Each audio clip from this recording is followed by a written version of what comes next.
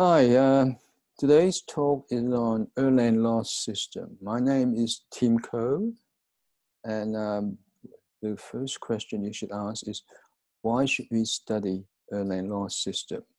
The Erlang Loss formula actually been with us for the last 100 years, and the reason why we're studying it is because it's still applicable not only in telephone network, but also in mobile networks. So with that reason, we talk about some background of Erlang. A.K. Erlang was Danish, and he works in the Copenhagen telephone company in the 1910s. In 1917s, he's published a very well-known paper which gives rise to the Erlang Loss formula. And I have some professional connection with AK. So let me just share a photograph.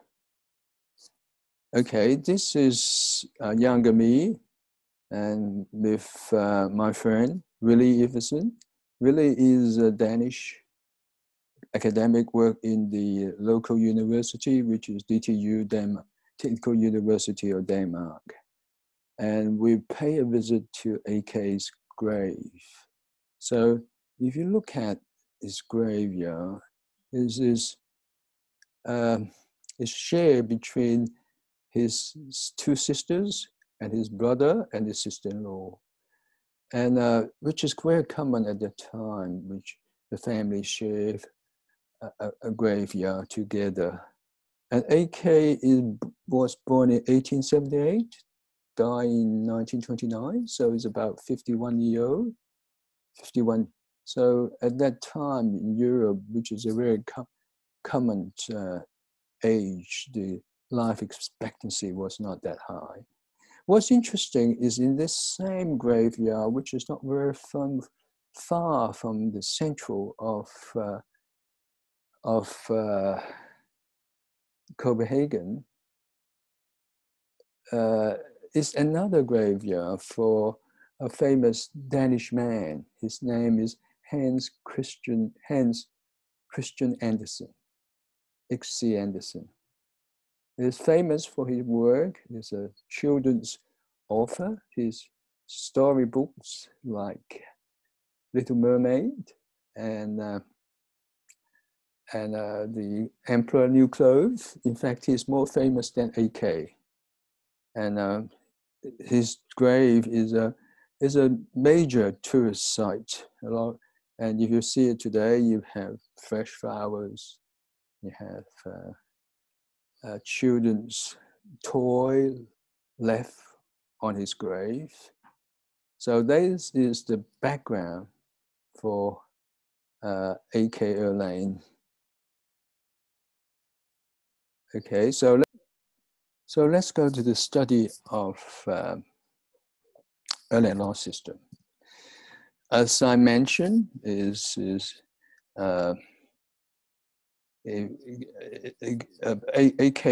is a pioneer in what we call teletraffic engineering, as well as queuing theory. And this work is still used by telecom networks, like telephone system, telephone networks, or mobile networks. In addition to that, it may also help to answer some questions on a very important subject today is on the triage of ICU unit, intensive care unit inside a hospital.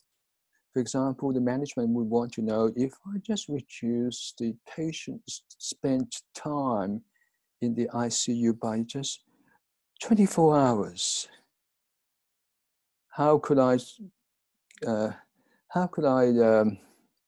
model the blocking probability or the denial, the probability of denial of service to the patients. So this is unfortunately become a quite a subject for today's world. So with that, I'll just move a little bit forward on the content of today's talk. We study Erlang Loss System, and it can be described by a queuing model called M, N, N, okay?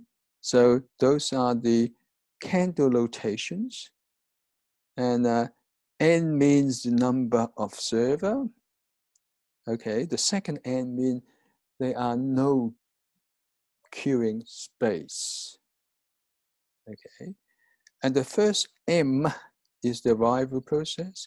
The second M is the departure process. Both of these I will talk about in the teletraffic characteristics. So let's move forward. The first main traffic characteristics is the arrival process. In the case of telephone arrivals, it can be quite simply described by, or quite accurately described by Poisson distributions. So what's a Poisson distribution? That is the probability of our call come in during time duration t. Okay, so let me just draw a simple timeline. So I have 0, that time 0, and that is time t. And telephone call come in an irregular pattern into exchange. So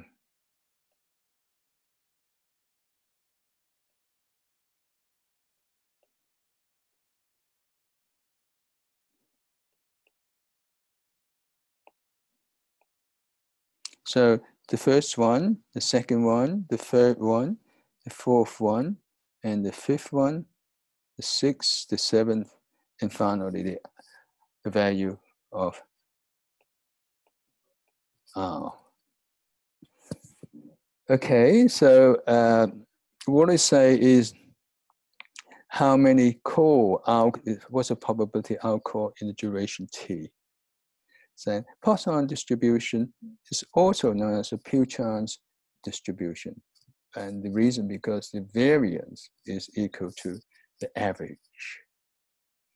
And the other point of interest we will look at again is the interarrival time. That is the arrival time between arrival, second arrival, first arrival, time between the third arrival and the second arrival, time between the fourth and the third and the fifth and the fourth, and so on, okay?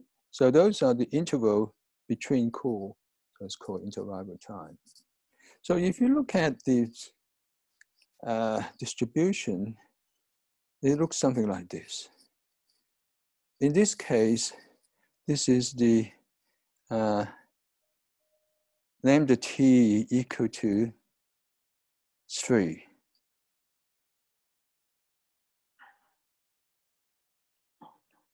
And they are the probability. One thing is interesting is the discrete distribution. So you can 0 call and system empty, 1 call, 2 call, 3 call. What's the probability happen? 0 call is about 5%, 1 call is about 15, 2 or 3 call is about 22, okay? And it then fell off very quickly to almost 0, okay?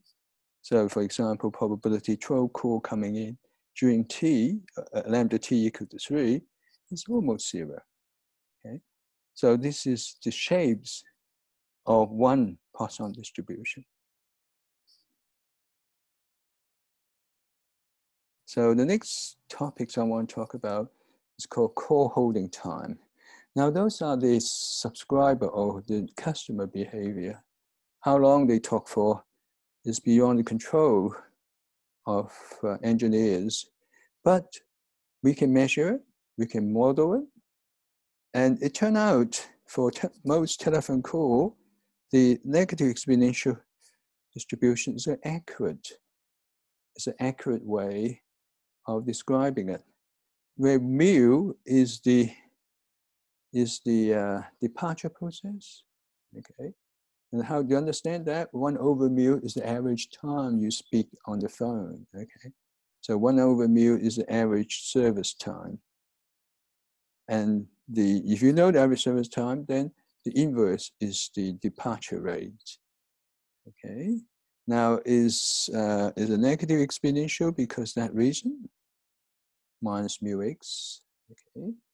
Now if you look at the shapes of that, is simply this. Okay, depending on the parameters and have different shapes, but nevertheless you fall rapidly down. You go down very quickly. The other thing is it's a continuous distributions. And for example, you could have 1.5. This is the probability density function values on the left. So yeah, 1.5 second or 1.5 minutes. Okay.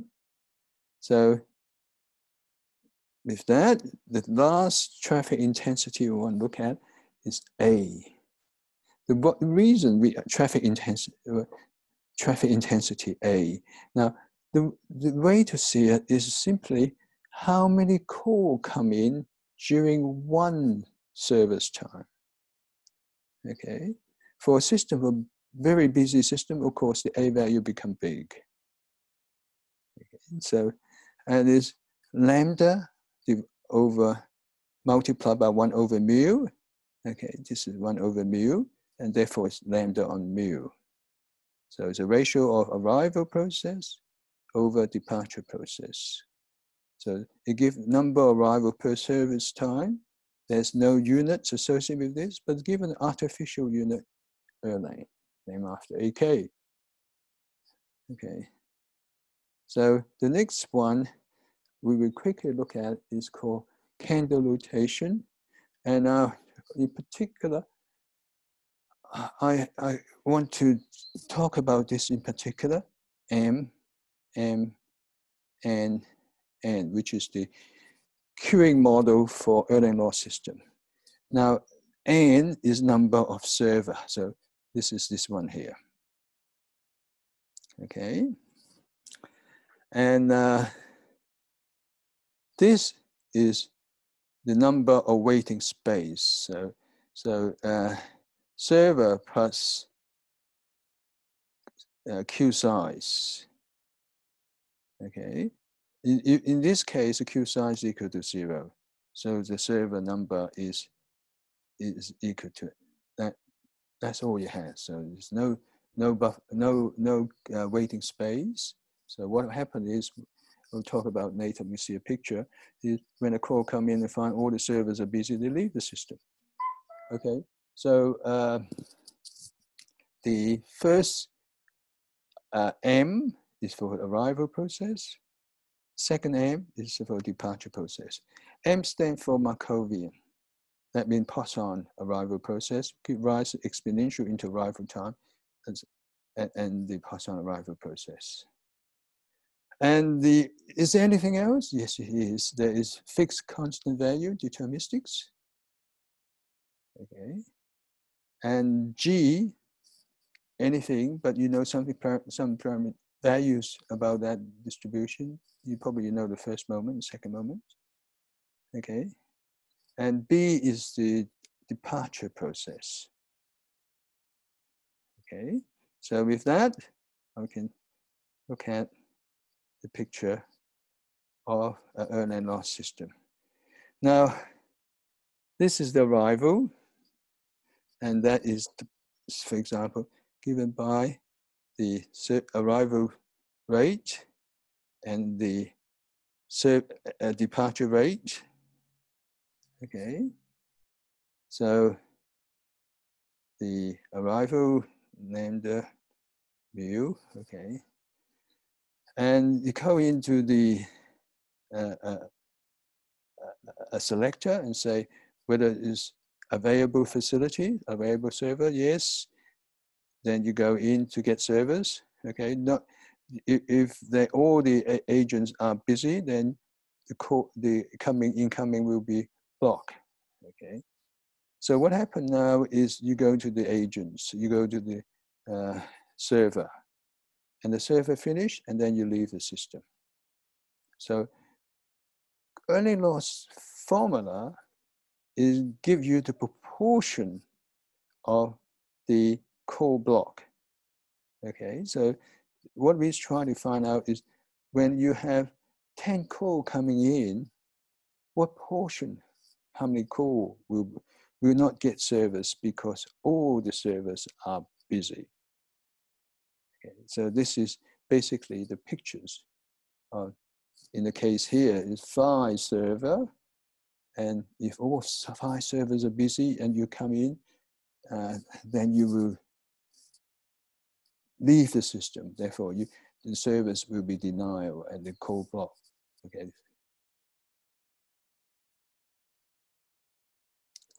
So I'll give you the result first and the application. Then we look at the theory afterward. In this case, the time congestion is given by these equations. Now, this equation is an of n factorial. A is the traffic intensity, n is number of user, number of servers, okay, and in the denominator you have 0 to n summation of I factorial. Now, this is called time congestion. And time congestion means proportional time the system is busy, or when all servers are busy. Okay, so it's probably the manager want to know. At busy time, how often all my servers are fully occupied and the customer then has to leave the system. Call congestion means a fractional call that you do not get service. So when you make a telephone call, and if you make 10 telephone calls, how many calls of that 10 calls will not get service? That is the call congestion. Unfortunately, the call congestion and time congestion in the Erlang Loss systems are the same. And is there cases where it's different? Yes. When the population size is not large, then you have a different p-value, that core congestion, than time congestions. Okay, the next one I want to show is the applications. Now, applications, they are, in the case Erlang Loss System, there are 3 terms.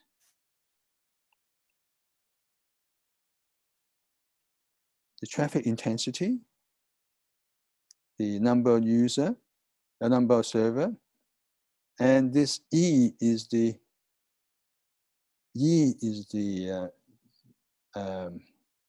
time congestion. So with that, the first one is you calculate E. So you calculate E. So you given N, you given A. So you want to calculate E, okay?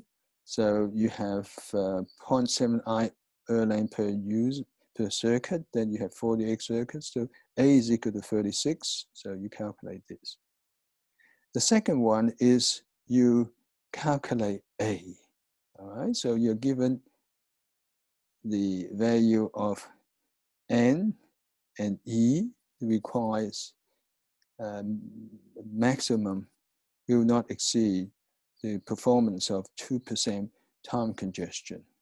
So what the biggest A you can have such that that will not exceed the performance of 2%, given you have 24 circuits. And turn out to be about 16.6 Erlang.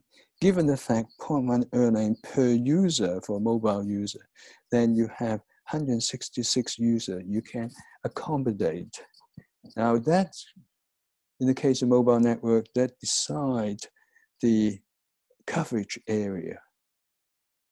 Okay, and how you change the coverage by you tuning your antenna, basically. Okay, so the final one is on given the En of A, and you know E, you know A, you want to calculate N, okay? And that is called dimensioning. So that is a part the engineers does. want to know how many circuits I need in order to accommodate certain value or traffic intensity for a particular performance criteria. In this case, it's 1%, 0.01, okay? So it has to be less than 0.01, and number of circuits which need in order to give 1%, maximum 1% blocking for 20 lanes of traffic. Okay, turn out to be a case of 30 circuits. Now, the next question I want to show you is how do I calculate the time congestions? It's very simple. You just go on the calculator, punch out the values you have. Okay, but it's if n is large, it's quite a long calculation. So they are online calculators. So online calculators, this is an example of online calculator.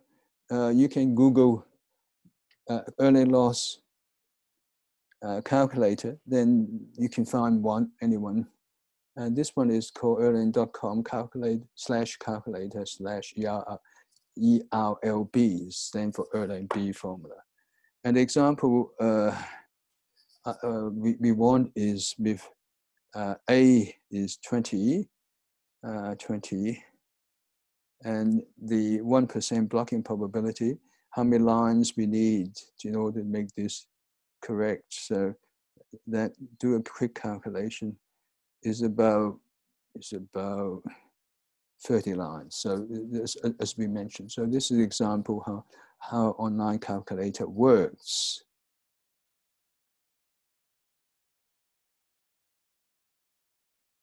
So let's get back to the slides, and this is let's go back quickly and go through the assumption, the theory, and we're looking at a loss system with finite number of user, so n of server with no queue.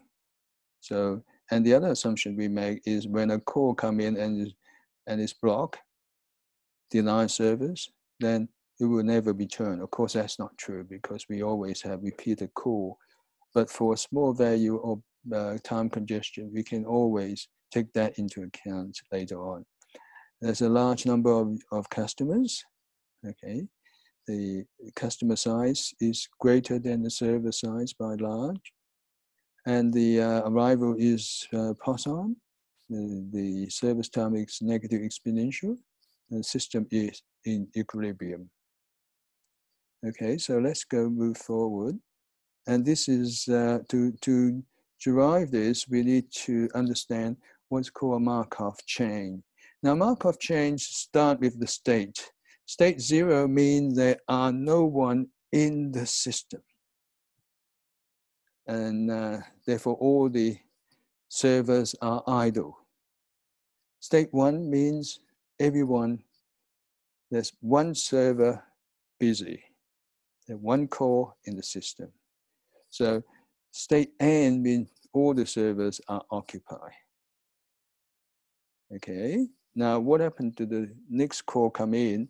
They find all the servers are occupied. That means he will have to go into, he will have to leave the system. It's called deny service. The incoming call will be blocked. Okay, there are two other features I want to talk about. One is the arrival rate is constant. And why is that constant? Because the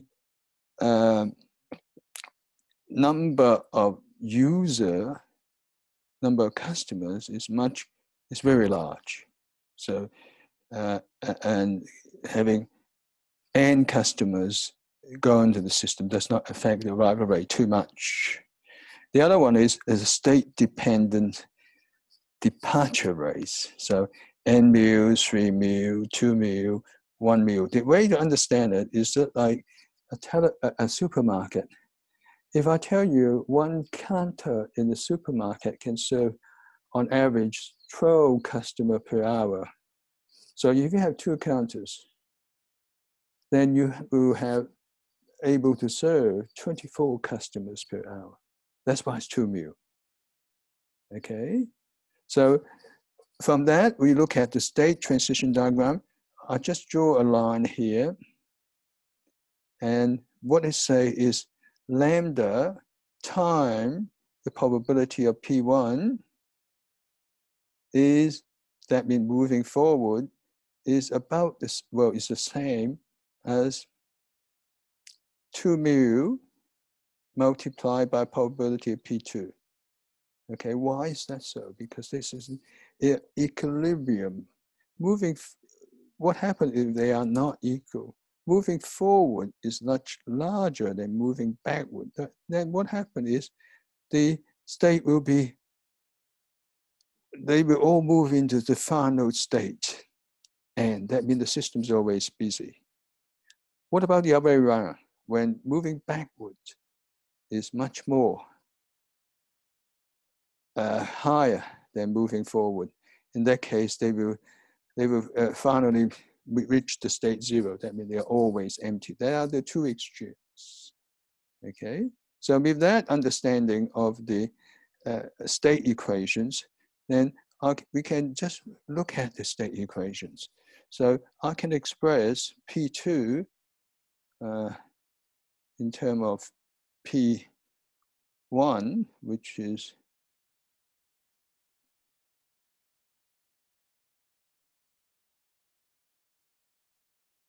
okay, and I also express P1 in terms of P0.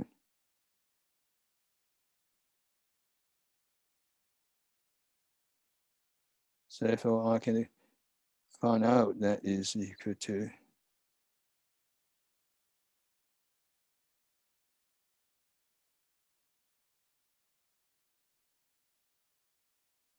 okay, so basically what I'm saying is you can express P1 in terms of P0, P2 in terms of P0, and you do the same for P3 and so on. So you know every state probability if you know P0.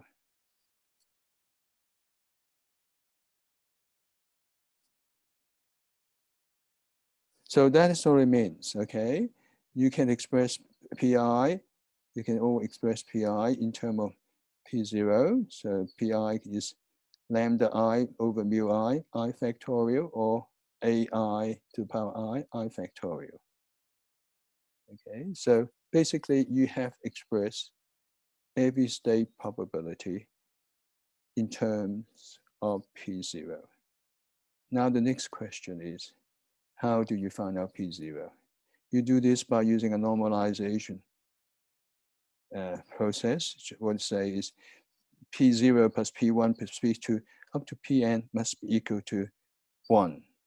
Okay, that is a probability theorem, and that is give rise to the fact that is summation of 0 to n of ai I factorial times P0 equal to 1. So P0 is given by this. Okay, once you get P0 given by this,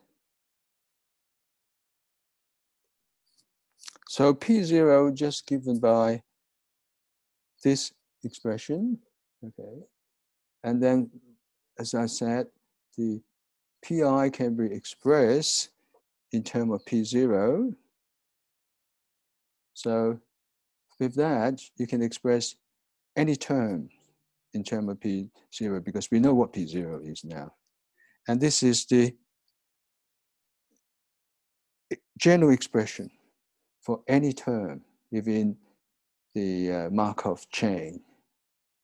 Okay, so this is called a truncated Poisson distribution. What happens is when n go to infinite, this term become e to the minus a. Okay, now if the term in the call congestion is given by when the J term become the last term in the state transition diagram, that is when J equal to N, then that is the Erlang loss formula. Okay, that is a probability you have all N server occupy. Okay, so that is the part we want to derive. Okay, so although En of A is calculated for this queuing model, but it's turned out to be good for any other distributions. It is insensitive to the shapes of the service time. So it's not necessarily negative exponential and any exponential, well, any shape, any distribution. The only thing sensitive to is the average service time. So that is good. I mean, that is allow us to utilize the MM and the Erlang Loss System more extensively. So with that, we come to a second last slide. So what happened is we know the Erlang loss probability, and you have the pure chance traffic, A, so you have named the mu, and then you're going to N circuits. The carry traffic by this N circuit is A times the complement, 1 minus En of A. The loss traffic is just A times En of A. Okay, so the final conclusion is, final concluding remark is,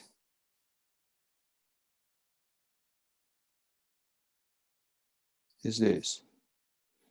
What did we learn? We learned time and call congestion using Erlang Loss System. It's based on MNNQ, which we derive Erlang Loss System from. The same result can be used if the service time is generally distributed. And the only thing we need to know is the average service time. Are they accurate? Are they useful? If the assumption is true, it's accurate, very simple result, online calculators, and so on. Now, if the waiting space, the buffer size approaching infinite, then you have MNNQ, okay? And if it's a finite size, you have this Q with N plus Q, okay? So N plus Q. Now, I have talked about MNQ in another online lecture. So if you're interested, you can look for it. And that's called delay system, multi-server delay system. And I will go in future and talk about a finite population size. What about if the assumption is wrong? For example, the arrival is not a Poisson arrival. Then, of course, the Erlang loss system, it will be inaccurate. But they still provide a reference. Okay, what other method you can use when the arrival is not Poisson? It's very simple, going to do some simulation, which require more effort and more time to do it. The Erlang loss formula gives you very quick results if the assumption is correct and you have correct answer. Okay, with that remarks, I finished the talk today. So thank you very much for your time. So bye-bye.